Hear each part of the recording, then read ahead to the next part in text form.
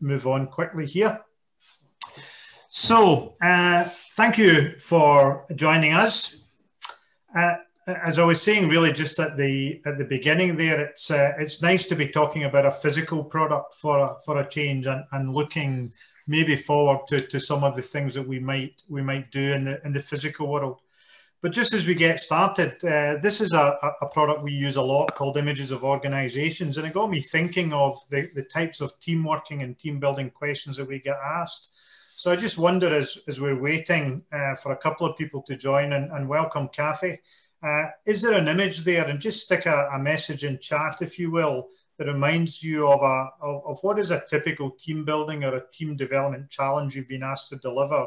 You know, how is it kind of described by the client? If there's an image there, if there's not, just put maybe a short description in the chat box. Just as we're doing that, my colleague Kim, who's with me in the background, is going to be picking up any kind of chat questions as we go along. So welcome, Kathy. We've just decided to kick off. There's a number of people, additional people that may come through. And as I was saying there, just as a way to get started, if you could maybe just pop something in the chat about, you know, what is a typical team building or team development request that you get asked to deliver? How do clients tend to describe this in your business? So Kathy's got a number 12. Okay, so doing lots of things. Anytime I do this with a bunch of trainers and ask them about, you know, what do these images remind you of, all trainers seem to pick number 12. That seems to be one of those jobs where you're always doing several things. So Lalazar's got teams pulling in different directions, that type of image in 3. Yep, we get that. Yeah. So away days, Kathy, yeah, off sites, that type of thing. Number 12 from Jim. So again, the kind of doing lots of things. And Marcus has got number 11. It's always interesting for me when people describe number 11s, because some people will say things like, we're asked to do things with inadequate tools, you know, and then other people will say, well, we're just striving to be the best that we can be and trying to reach the moon. And it's amazing how you can look at a picture and get two very, very different thoughts from it. But that's good. That kind of fits with what I'm going to talk about. So that's useful. So let me move forward quickly. So we've got a maximum of about an hour and a half. I'm certainly not going to be any longer, and probably will be a little bit quicker as we've got a smaller live group. And for those watching later on, then if you have questions, then please send them in. Those of you live, just open your mic or send a question in chat, and Kim can pick it up. So I'm going to do a quick introduction to what this is about, why we designed it, a little bit overview of some of the features, and then we're going to touch on some of the activities, because I think it's important that you get a sense of what types of activities they are, and so you can work out whether some of those applications and requests from clients that you just mentioned might fit. So you can find them on the website, and again, Kim will follow up with these links. So there's a UK and international site in sterling, and there's a US site for dollars. So again, the important thing is this is a physical kit. That little orange bag is what you will receive. And if you buy Teamwork Webs, so we're not talking about online products here, but again, we can maybe talk about how some of this might be able to be done with hybrid groups, maybe as we go towards the end. So some of the common team building and team development objectives we get talked about. Sometimes it's just about fun and getting to know colleagues better. I'm quite lucky. We have the same people in our business that we started the pandemic with, but I know lots of people have joined organizations and never met their colleagues, only ever seen them on the screen. So I think there is a desire to get people together. If you get to know people better, then there's no doubt that you can work better as teams. Sometimes it's about giving participants the opportunity to work in tasks, interests, and motivate them. So this idea of maybe building skills, but also just letting them have some fun. Sometimes it's about modeling important behaviors or building skills. So get teams to work on certain types of activities in a different way to help build skills. Sometimes it's about functional project teams working on different tasks and then how they come together. and integrating sub-teams can be really important, and we'll certainly see some of that in this. And then if you really go into the far end of learning, sometimes it's about looking at very specific issues, maybe in smaller teams like power and authority, roles, value, competition, trust, all of these things which really need to be addressed when you're building particularly high performance teams. So the way that we looked at designing Teamwork Web is that it has 30 different tasks. So I'm going to assume for the first part of this presentation that we have a kind of ideal number of 30 people. So that's what this activity was designed for, up to 30 people. So you'll see that there are some tasks which are for individuals and pairs. You know, we do have specialist subject matter expertise, that type of thing, where people are working as individuals. There are some small team groups, and then there's 3 or 4 where the group size that addresses the task is up to the learner. And you'll see a lot of this in Teamwork Web, and those of you who know some of our products will recognize that when we're working experientially, we really want to give the learner as much control as possible. And that's true in this exercise over that period, which can be, you know, as long as 3 hours. Lots of different areas to look at. So if you're really looking at this through a learning focus, lots of opportunities for leadership and followership, lots of opportunities, of course, for team working, and then different types of specific skills. So there are tasks that many participants can choose, and I've added that many of them fun, because I always think it's interesting when you talk to people about experiential learning, because some people will say, well, team building is about having fun, but my idea of fun might be quite different from yours. You know, if you ask me to participate in an improv play, being an introverted engineer, I would run a mile, but if you ask me to sit down and do some puzzles for 30 minutes, I might find that quite fun. So I'm always careful about using the fun when we're talking about the word fun when we're talking about team working. The other thing you'll see, though, is that we do try to have these tasks completed to quality and time constraints and with limited access to resources, because in the vast majority of organizations, these are real life issues. You know, you don't have unlimited time. You don't have the ability to do it just to be good enough. It sometimes has to be good enough for your customer. And usually there's a whole range of constraints. On a practical point of view, though, it's important that these days, or when we get back to flying soon, that things are easily carried about for those of us who have to travel a lot to deliver team building programs. So this is actually a kind of hold-all size. It would fit in an overhead container. It's not a big, large wheel container, just when you're talking about practicalities. So let's move to an overview of the design. Essentially, it's a 3-part large group challenge, okay? Designed to last up to 3 hours. And again, we can talk about how you might want to flex time and numbers. And if you have an urgent question, please do open the mic or send it in chat. But it's linked to an overall group objective. Okay, so we start off in teams and then we move to a whole group of objectives, which usually for organizations is quite important. And the first stage, what we really do is force a little bit of planning on the group. So we give them 15 minutes. We give them a view of the overall brief, which I'm going to show in a second, and 29 different task sheets. So these are little laminated A5 sheets or postcard sheets that we give to people.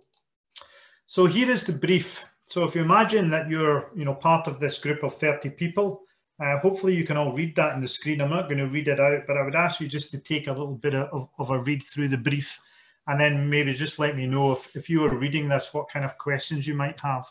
So Teamwork West, have a look at the brief, resources and locations and timing.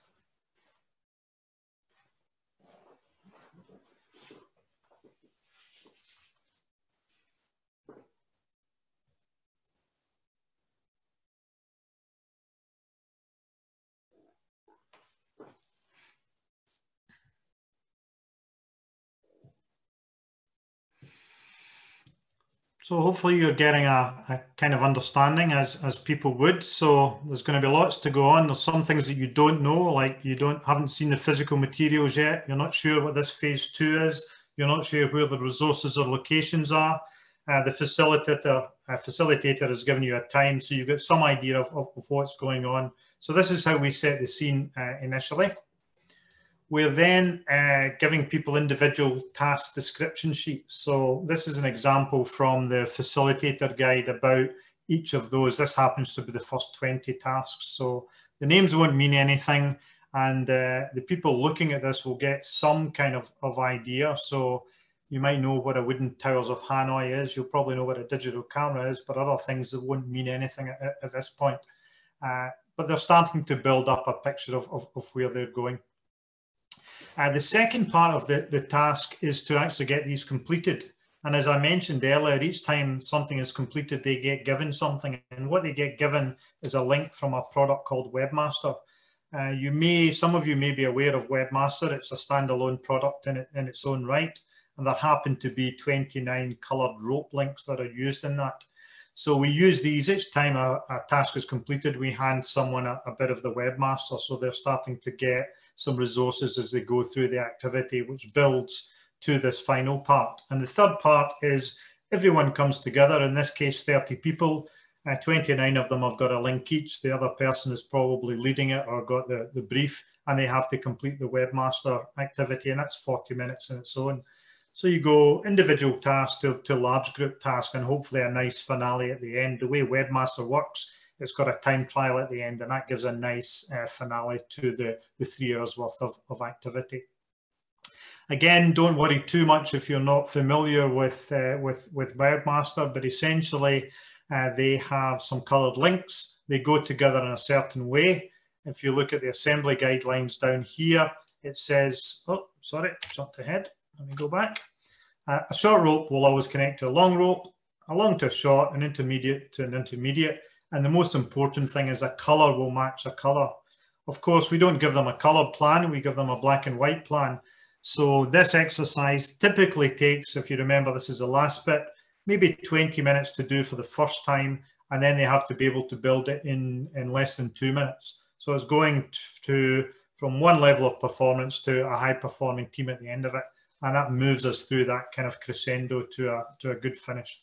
So again, if you need to know more detail about Webmaster, we can cover that separately. But that essentially is the large single group task that we do at the end. So once that time trial target has been completed, and that can be done indoors or out. You happen to see a group just putting those ropes together for that time trial outside. You can then, if it's just for fun, maybe do a celebration, or if you're moving into learning review, you would start over that. So that's the broad overview of how Teamwork Web is put together and the kind of constituent parts. Any questions at that point? I'm going to fill in a lot of this detail, so I'm just trying to set the scene for you just now. Great. So just a reminder of some of the constraints and challenges that are built into this design, because they may be important to, and you can flex some of this as a facilitator depending on what kind of emphasis you want. The first thing is that the facilitator signs off on quality, and we recommend having 2 people. Now that's a constraint. You may have 5 or 6 activities going on at the same time. So pulling the facilitator in to sign off your activity takes a bit of internal negotiation with other team. Takes a bit of management in terms of time, and of course how strict that facilitator is, because some of the activities are a bit more subjective, is largely up to you. So if I'm working with those people in the nuclear industry, I'm probably wanting to be quite tight. If it's a fun day for a new group, I'm probably going to be a bit more relaxed. Secondly, is there are resources that are shared between activities. So if you need a 30-meter rope, it can be in 2 places at one time. So you need to plan for activities you can do concurrently and those that can be run consecutively. So it's something for the group to think about. Some have fixed locations. And again, as a facilitator, if you've got lots of space, you can spread these out, or you can have them, for example, all indoors. Some have answers, and I'll talk about that in a second, about how you can buy them if you don't have the answer. And as I say, whatever plans they make in that first 15 minutes will change. And that's a deliberate design. And that, you know, if there's anything that has been clear over the last 15 months for us during COVID, is that planning has certainly changed, and we've had to get used to making, re-evaluating and changing plans. The final thing is everyone needs to take part, and we want some evidence of that, and I'll show you how we do that shortly. And oh, the mouse seems to be going to sleep. Yeah, and as I said earlier, some tasks can be improved by getting everyone involved. So let's take a look at some of these individual activities and give you a sense of them. So anyone come across this activity? We call it Towers of Time, but it's also sometimes known as Towers of Hanoi. Anyone familiar with that? Okay. So the way I've set these up is on the right, you can see the task sheet. So that's a copy of what's provided. And this one says, it's one person. It's the kind of thing I mentioned that an introvert might be happy sitting at a desk for 10 or 15 minutes trying to sort out. And essentially what you've got to do is to work out that puzzle from the picture of moving those discs from one side to another. You can only move one disc at a time. You can only move one post at a time, and no disc may be placed upon a smaller one. So it's a bit of a cerebral puzzle. And it's the type of thing I think that's a bit like the admin tasks. You know, they're not, you know, once you've figured it out, there's not a lot of fun in it, but it still has to be completed in order to get your link. So that's one example of a puzzle type task. The second one in task 2 is what we call Team Album. So we actually provide a digital camera with a memory card in it, even though we know most people carry smartphones these days. And what we're doing here is making sure that we have a record at the end of it. So you've got something to give the group, and making sure that everyone is taking part. So you can see the task there is for someone over the next 3 hours to take a photograph of every member doing something, a whole team photograph at the end, and then a presentation to go through as a bit of a review. And the way we do that is just to provide the webmaster link once it's started, and then use usually the celebration photo at the end as they complete it. So more of an artistic one, I guess, in task 2. This is an example of a task that needs a location. So it's an outdoors one, and it uses materials that are shared with another activity. It's essentially about using those. On the bottom right of the picture, you can see how we supply them. Those are about 30 centimeters squared, and it's about getting people across, you know, an imaginary river or something. It's a fairly typical outdoor type activity. Needs a fair amount of people. So if you've got 30 people, you're talking about taking almost a third of them away.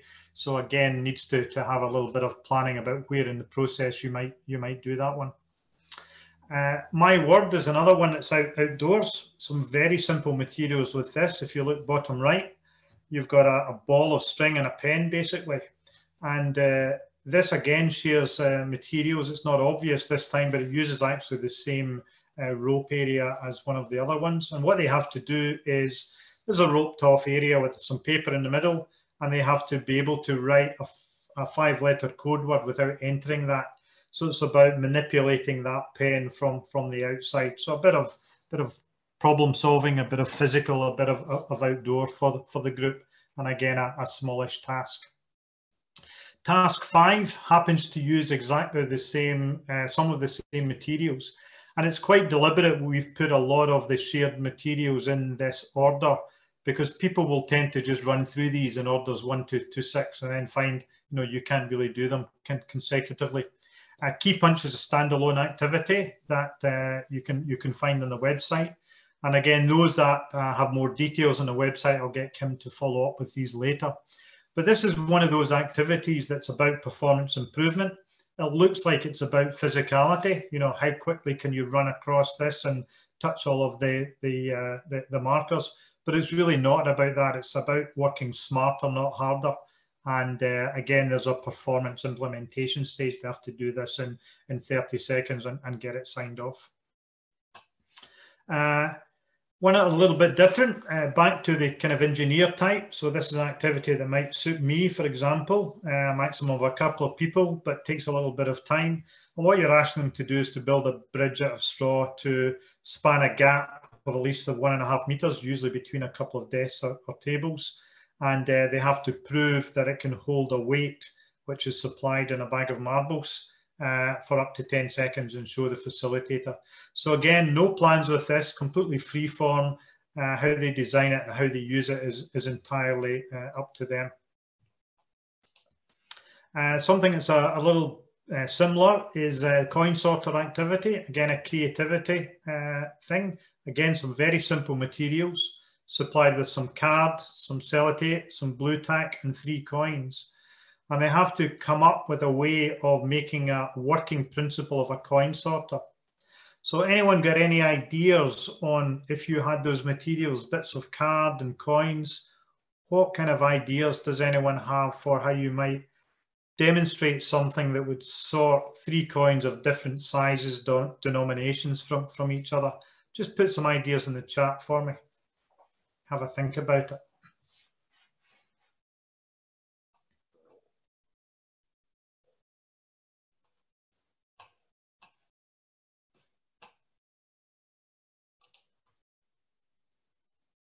Roll the card. Okay. So remember, you've got to sort them, Kathy. So how would you sort the big one from the small one from the roll? Different size holdings in a box. Yep. Yep. I think you're getting that. Well, is that? Yeah. So there tends to be a couple of principles here. One is this idea of shaking them, and the small ones go through the bigger holes, and then the bigger ones get held, and so on. Yeah, so the type of thing that would keep someone like me occupied for some time, I would suspect. So another outdoor one, another large group one. So moving into the area a bit more of trust, but also problem solving. So again, some of you may be familiar with this. So you have 4 people lined up. They're given a blindfold and they have to sort a single length of rope into a complete square. Lalazar sort of just giving me the reason she knew that one. That's fine. Nothing wrong with that. I always say all of our learners bring all their experiences with them and don't try to get them to forget them. So if your kids had a piggy bank that worked, use that. So yeah, this is a fun activity certainly to watch. You probably want 4 people working and one seeing how they get on as that they're blindfolded. But this is again more difficult than it would appear. So this is task 8. I'm just going to do, I think, one more. So on the left there, you can see some little plastic pieces of different colors, the green, the blue, and the yellow. And on the right there, you can see the task that they're given. So if they can assemble to follow that pattern that says snub cube, you can actually fold that up into a ball and it becomes a 3-dimensional structure. And for me, if I'm the facilitator, the evidence of success of that is I throw it up in the air, and if it doesn't fall to bits, then they get their sign off and they get their webmaster the link. So again, more of a kind of, once you figure it out, it's more of an admin task that keeps going through the order. So that's about a third of the tasks I've shown you. So again, let me have a go with you and see if we can do one. So there's one here called, I'm going to stop the sharing actually just a second and put my camera back on. So I've got a couple of magnets here. So this is exactly the pieces that people would get. Okay, so you can see magnets will clearly hold each other, but they also repel. So what I'd like you to do is, again in chat, have a think about that principle about magnets actually repelling each other. So not the magnetism that keeps them together, but the magnetism that forces them apart. Give me an idea for a product that would rely on that principle of magnetic repulsion. Okay, so give me an idea. So we're more into the creative area here. What is a product that would rely on this principle of magnetic repulsion? Welcome, Sophie. We're in the middle of just playing some of these activities, so just join in. And we've got a recording of this going, so you'll get the bits that you missed at the start. So I'm just asking people to pop in a chat. Give me some ideas of a product that you can imagine or that you know of that uses this principle of magnetic repulsion.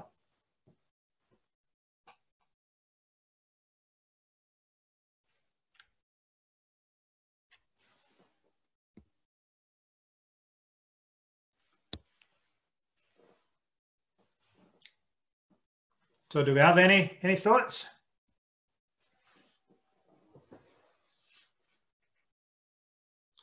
Okay. Yep. I like that, Alan. Is that a drawer that needs to stay open? Can't imagine what that drawer would be through, though. So if I'm the facilitator, I'm saying, yep, you're on the right road, but what would it be? An executive toy. Okay, tell me more, Sophie. So what does the executive toy do? There's 4 balls on the strings, and you pull one outside, and then you let go, and they all knock. Okay. I'm not sure that's magnetic repulsion. I think that's just transfer of momentum. But well, I'm not sure I'm an expert on that. But you would be on the right way. But that's it. It's about getting people to start to think differently. You know, so some we've done, like the one I mentioned before, might be admin step after step. Now you're giving them a totally different skill to look at. Okay, that's fine. Let's move on from that one. So color confusion. So this is a bit of fun. So this again is absolutely about getting people to move on to that right brain. Anyone know what I'm about to show? Just give me a volunteer then who's prepared to switch on their mic for me.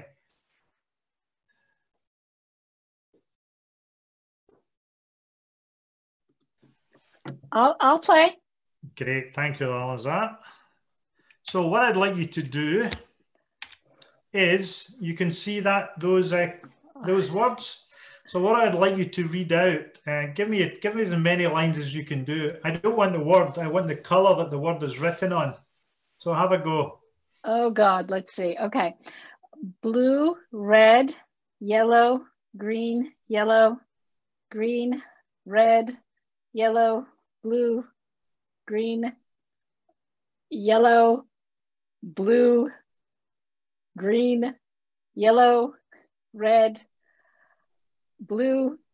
This is getting harder as I go down. I was able to focus in the beginning.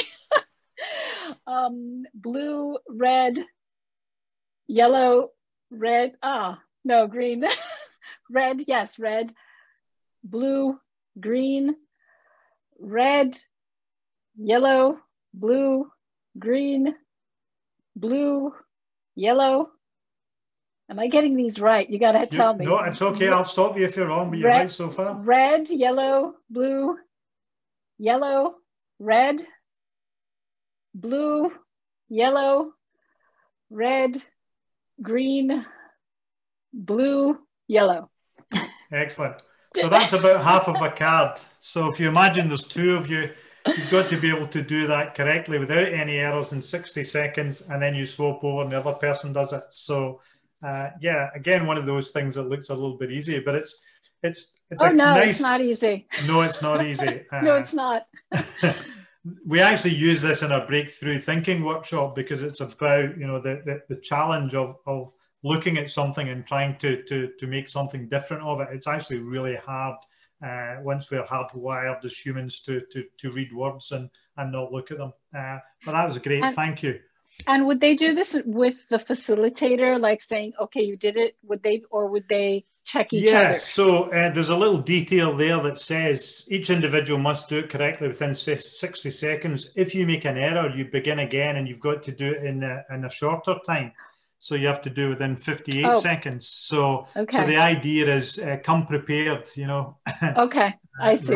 Rather than wait, or rather than just go with the facilitator would be a high risk strategy. Okay. So again, most of these, there's a little bit of strategic input in them usually as well.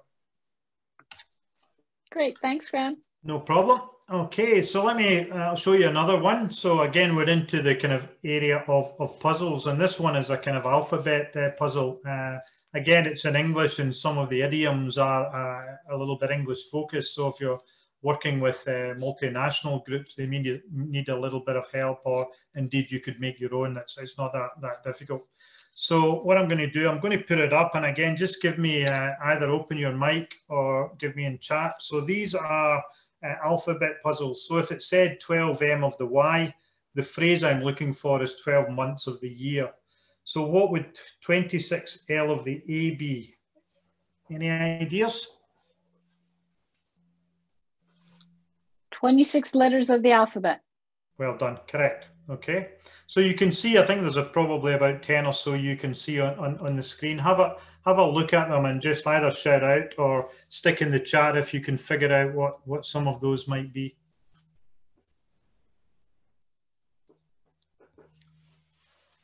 "50 ways to leave your lover." Well done, Sophie. Someone knows their Paul Simon tracks. 12 signs of the zodiac. Good.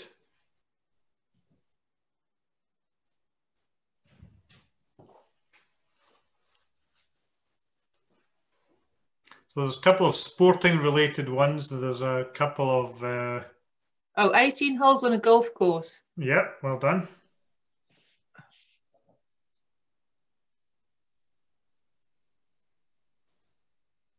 "26 miles in a marathon." You're doing well. You're on a roll here, Sophie.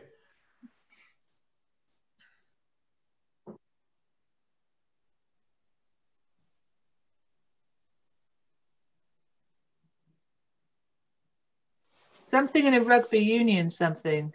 It is, yeah. 8 forwards. Yeah, in a rugby union scrum. Correct. Wow. I know nothing. I know nothing about rugby. I just know words. You're way ahead of me with that, even with the words. 20,000 leagues under the sea. I'm tempted to let you get these all now, Sophie.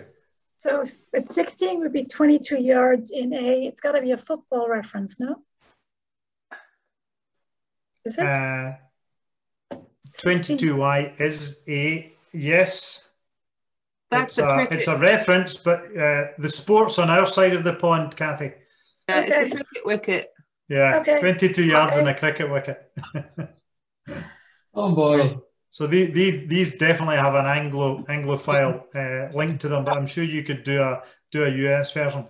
One of the reasons I wanted to show you this is you'll see on the right hand side there's a little image of the counters, and it says information available to purchase. So you may buy the solution after 30 minutes of unsuccessful work. See facilitator for details. So some of these that have got an answer, again, you've got some budget you can spend, and we build that into the activity.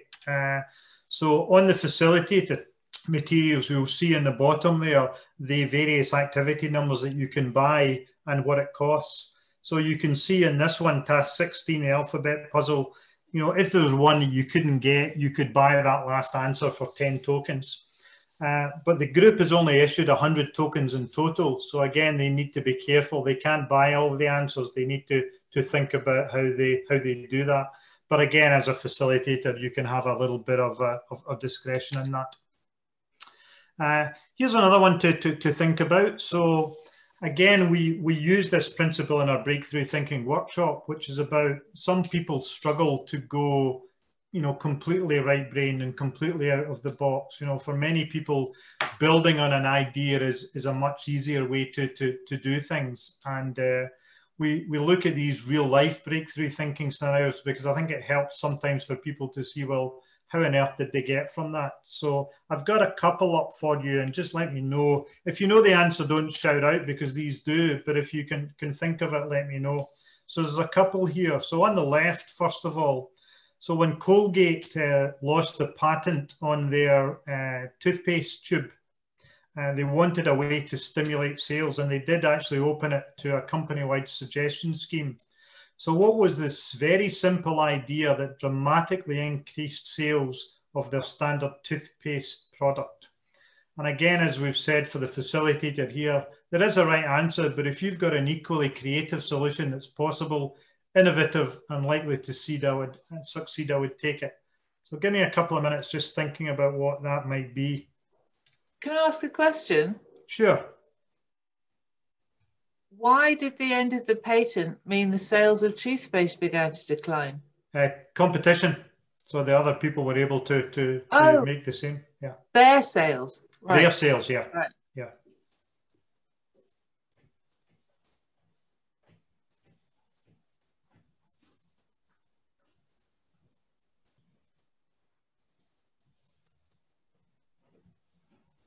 Is this the one where they put the stripe in it? No, but tell me why you think that might have worked. Because it makes it pretty. Okay.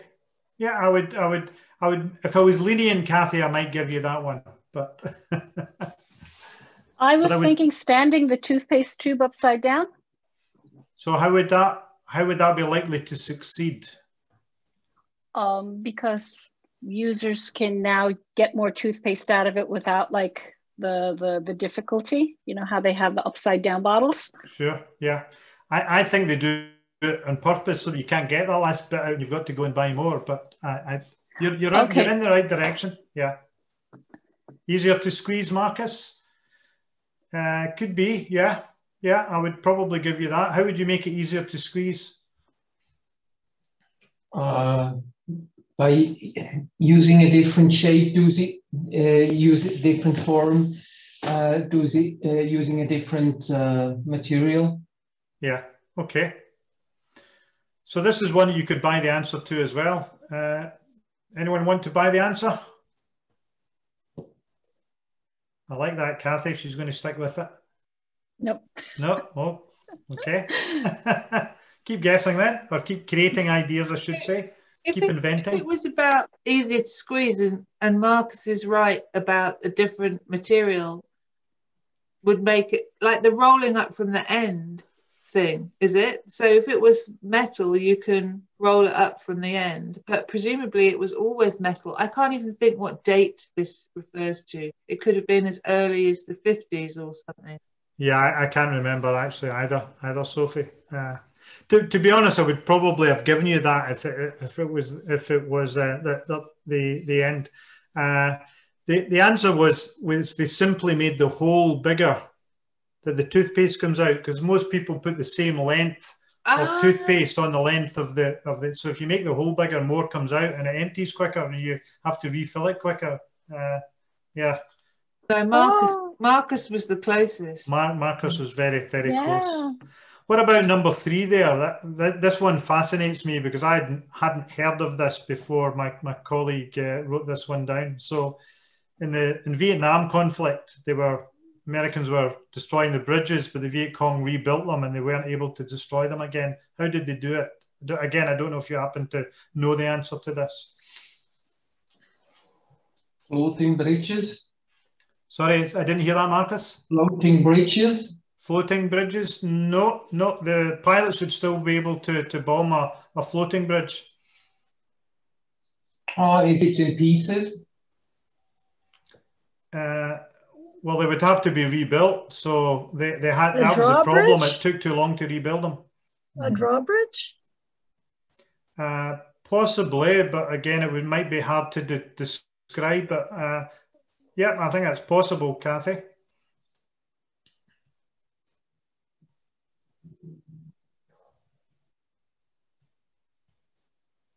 It can't be something to do with the fact they camouflaged them by making them the same color as the river. They'd still be able to pick them up on sort of radar or something, wouldn't they? You're closer, Sophie. Actually, you're definitely getting warm. They painted them. No, they didn't paint them, Kathy. No. Did they put them under the surface of the river? Absolutely. They put them 6 inches to a foot below the surface so that the trucks could still drive across, but you couldn't see them from the air. Oh, absolutely fascinating. I actually went to Vietnam on a cycling holiday, and I hadn't realized the rivers are so brown with mud. It's natural that, it's not clear. You wouldn't see them, but it's my favorite one. So yeah, so there you go. That's another kind of breakthrough thinking one. And then maybe just a final one. So again, we've got an estimate of 5 people. We've got 5 people here. So what you're trying to do here is and normally you would have counters, but we'll just ignore this. I'm trying to get you guys to give me the full newspaper story from this headline. Okay. And the headline is Mystery Death, Man Found Dead from Hypothermia in Midsummer Park Horror. And this is one you would need to have the facilitator come with you to do. So it essentially needs to be done live. And that's why probably the more people in it, the better.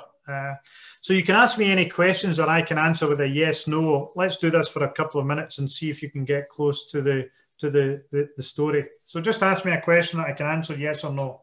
Was he in an ice cream car? No. Was he in a body of water? No.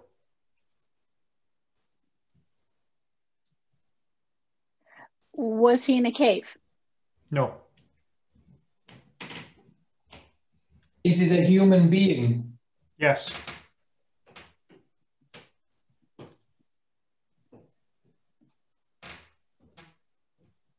So my advice, ask as many questions as you can. There's no such thing as a stupid question in this activity. What were the first two questions? I got distracted momentarily. Sorry. I can't remember myself. I think it was not in a cave. It not is in a cave man. and Or in a body of water? It wasn't in water. It wasn't. Not ice cream. Was he in a fridge? No. So not an ice cream van fridge or anything. No. It was the country was in the north somewhere. Yes. Was it in Alaska? No. Not that far north. Iceland? No. I don't think the country would help. And actually, I can't remember which country it is, so not really relevant. Was it an abnormally freak weather event? No. No. Okay. Was there a zoo in this park? No. Well, I thought maybe he got trapped in the penguins area. Yeah, I mean, is it like that old Tales of the Unexpected where the murder weapon was the frozen leg of lamb and then she put it in the oven? Is it something like a big block of ice dropped on him and then melted? Oh. I heard okay. But you're not far away, Sophie. Oh God. So it has to be something with ice. Is it about ice? Not about ice, but certainly about cold. It was hypothermia, so he did die of cold. Is it something to do with air conditioning? No. Oh, I thought that was a good one, Sophie. Yeah. Is there a chemical involved? Is there some kind of substance involved? No substance involved. No. Is water in any form involved? No.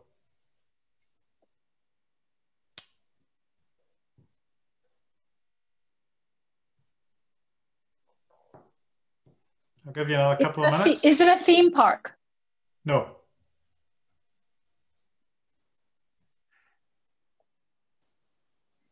Is a ventilator involved? Is what? A ventilator? No, Marcus. Is there a vehicle of any kind involved? Yes. But what? Was he in the air? Is an airplane involved? Yes. So he was high in air. Oh, it's that one. Hypothermia up there and fell then to the ground. Correct. That's the answer. Yeah. He was a stowaway. It's actually a true story. Stowaway in an aircraft, and then he died of hypothermia in the air. And then when the plane was coming in to land, and the wheels came down, unfortunately, he fell and landed in this park. So there you go. And the idea here is if you're the facilitator, encouraging questions. You know, questions elicit information. The more questions you can have, the better. I felt like Hercule Poirot. I was like, I got to figure this out. Great. So that's. I mean, we've probably run through about half of them, but you get a sense of some of the activities, and all of this would be going on, you know, with different groups of people at the same time. So it's a fairly chaotic, certainly for that first, you know, probably 20 minutes, half an hour, as people try to figure out which tasks do they think they can do, which can they contribute to, which do they want to do, and so on. So just moving on a little bit to how they work from a kind of trainee and a facilitator point of view. So coming back to when you're flexing this, so remember we talked about this was for the ideal of maybe 30 people. So if you looked at all of these, there are 7 which are around the artistic and creative nature. So I haven't covered these, but there's one where it's a solitary activity, draw a still life of something you can see, draw a picture of one of your teammates, do something that's artistic in terms of drawing. So we supply shaded pencils and a pad. There's one which has no props at all. Can you make up a song that's relevant to your team and take 4 or 5 people to do it and perform it for the rest of the group? I certainly wouldn't be doing that one. There's one about enacting, famous movie scenes with whatever props you can get from your teammates, and one about juggling. So there are some creative and artistic things in there. Problem solving, innovative thinking, puzzles, and then 7 that are active and outdoor. So let's say you only had 20 people, you would probably want to take 10 of those activities out. You can also take actually the middle section of Webmaster out, so that only does 20. So let's say you didn't have access to outdoor space, then you could maybe look at removing those. So there's a number of ways you can flex this. If you wanted it still to be as open, then you could just kind of remove some from each one. One of the interesting things sometimes is when you're working with teams, sometimes the objective is to move people out of their comfort zone. So if you're working, maybe with an IT group and engineers, you might leave all of the artistic and creative ones in there just to let them get stretched a little bit. So that's one way of looking at it. What I should say is that because this is what we call a power tool, it's a bit more complicated, a lot more in it, as well as a normal facilitator guide that we provide with all of our products. There's a 1-hour product coaching call that we would include. So when you get the materials, the first time you run it, probably me would sit down with you for an hour and say, what is the first time you're going to use this? What is it you want to achieve? How should we set it up? So that's all included, because I suspect, you've essentially got 30 different activities. We've given you a way to combine them, but they're all standalone that you could use in other things. So it's important you get really to understand them. What is really important is to think about planning the style of event and the facilitation and learning review requirements you want. How much of this is going to be fun?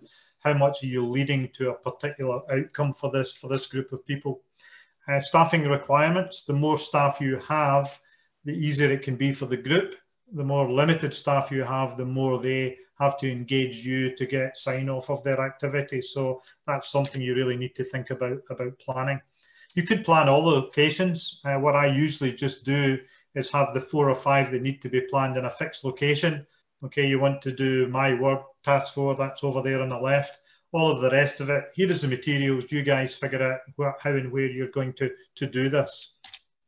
Timing is really important. You want to move that group through that first set of 29 tasks so that they get time to do the webmaster, because that's the one where everyone comes together. You've learned a bit more.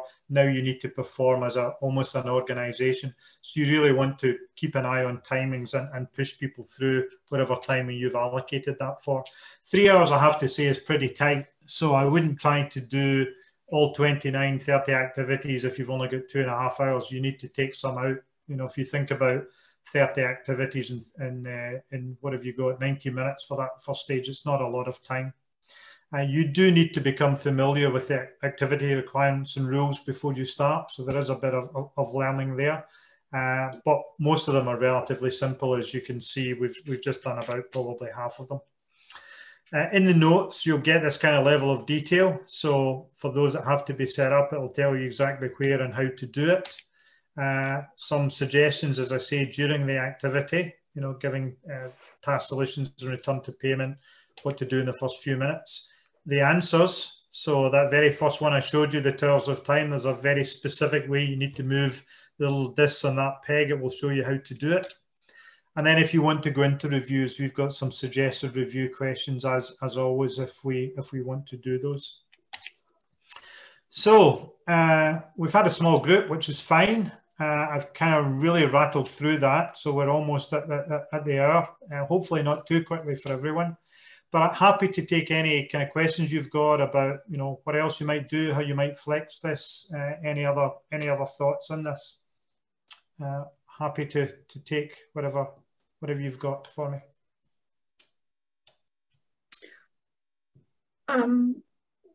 Graham, this is Kathy. I'm going to have to sign off, but I think what's really nice here is you could ask people to pick one that they think is speaking to their strengths and one that's a stretch.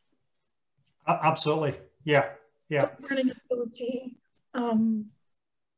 for dealing with frustration, emotional intelligence. You could even maybe do it, you do it by yourself, then you have to go find someone else to help you who has that strength in that whole piece of coaching or something. You could really build it out.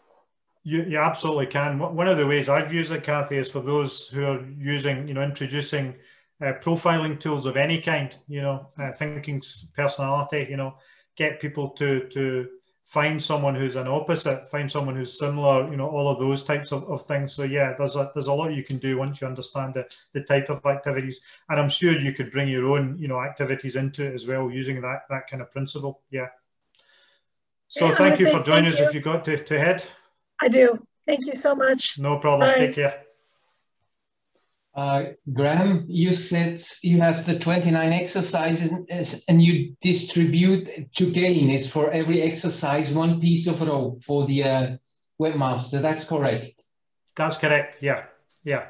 So if you take exercises out, you have to assign to some do you assign points to exercises?